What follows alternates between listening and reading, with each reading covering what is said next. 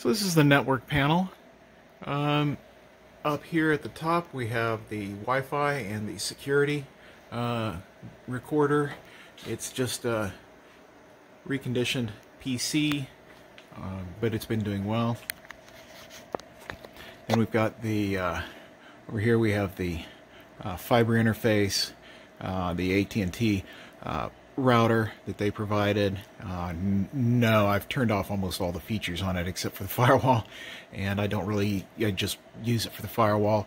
Actually, to run their little TV service, television service out their little boxes, you pretty much have to feed straight off of this, and so that's the only reason it's still there, although have dumped their TV boxes and don't use that. This case here from Open, let's see, what is it, from Open House, is actually fairly decent. It's only like $30 or so, but it was provided by the builder, although it was just screwed down to a couple of studs, and no backer board for attaching all the ancillary devices that are required. So I put in the backer board a year ago, the day after closing on the house, so that I could have the network guys come in and AT&T come in and put in the fiber and all of that. But it's been okay, but I've got a lot of cables. There's a lot of loose wire in here. I've got additional cables that need to get connected up. So it's time to replace this. It's just gotta go.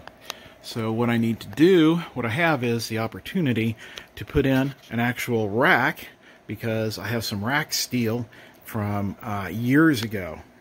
I bought this in 2000, and it's a set of 4 pieces of heavy steel that you can screw down to like wood, like a 2x4, and then it provides a rack. And this is used by, I think this is typically used by like DJs and other mobile kind of operators that want to build custom enclosures and put them on wheels and take them places. But in my case, this is going to work out, I think, just fine, because I have between this outlet here and the stud that goes through behind this up here, you can see the screw, I've got enough room to put a stud in on the left, and then if I cut off this plywood here, then I'll have room exactly 19 inches for a rack. I'm going to give it a try. I've already got this steel and a few 19-inch network rack pieces, so we'll just see how it works out. I've got to move the power to somewhere else, of course. I've got to take out this box and move this, the AT&T switch. I got to take this out without disturbing all the punch downs, because I have to have the network still working pretty much while I do all of this work. I can power cycle things briefly as I move the electrical, but I've really got to keep the network up and operational. So that's the challenge for this weekend. Here I have cut a notch in the case to free the cables so that I can take out the old punch down, and we can start removing the rest of the gear. Alright, strapped that up, the router up to keep it out of the way and operational. Now I can get the case out. Here you can see the back of the plywood where I need to cut it down the edge of the stud, and to do that safely I need to set the depth of the circular saw blade to not quite cut all of the way through the plywood. And after the pass with the circular saw, there's about a 1/16 of an inch of material left. And then here's the rack opening with the steel installed. And then here's the close-up of the edge of the plywood with no damage to the 2x4, the steel racking in black, and then the reinforcing steel that I attached to the back to avoid any deflection. Alright, so here is the completed rack. On the left I've got some pegboard for miscellaneous tools. Everything that I needed for doing the punch down and stuff I kept over there, just mostly for convenience. Down on the right I've got the VoIP stuff. Here at the bottom we have the the two UPS units. One is for network and the other is for the network video recorder and the server. Here we have the NVR, and then the cable modem, or rather the AT&T router that connects up to the fiber. This is my FreeNAS server. Yes, build number 45. I've built quite a few machines over the years. Up here we have the Cable Matters. That's the brand. Keystone panel, and I've put in the cables I currently have punched, or previously punched, and now I've got some more already run and ready to go. There will be a video on that.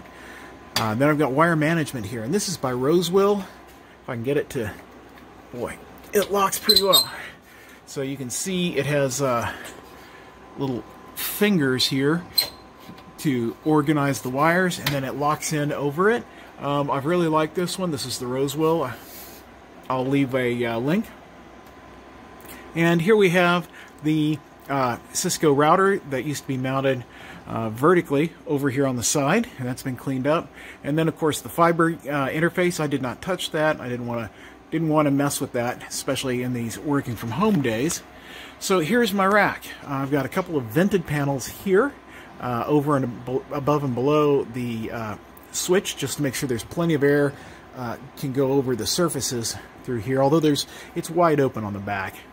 Then I've got a double blank panel, which is enough space to put in another keystone and wire organizer, so I can do that right here. So I'd have keystones here, the patch panel here, and then I'd have the wire organizer right here, and then they can connect into the switch. So each of these punch downs is 24 ports, and this is a 48 port switch, so we'll be all set. Got another blank here, just to provide a little room for working with the server. Yep. This really is built in under the stairs. There's a light here.